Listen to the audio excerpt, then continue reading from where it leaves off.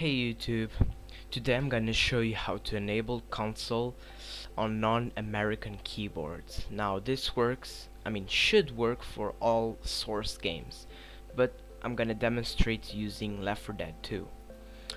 So the first thing you must do is go to Options, Keyboard/Mouse, and make sure Allow Developer Console is enabled.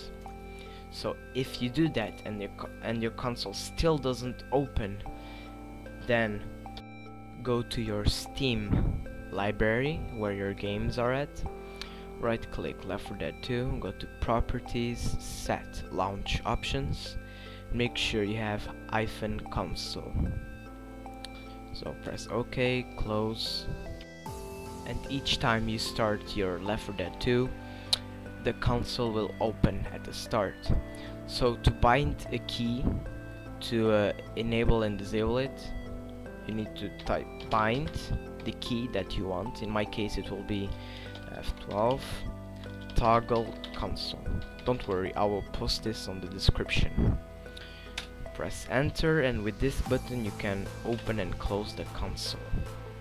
After everything is set up, go to your Left 4 Dead 2 config file. I'll post the path in the description, and add your bind to it. So each time Left 4 Dead 2 starts, you don't have to type it in the console.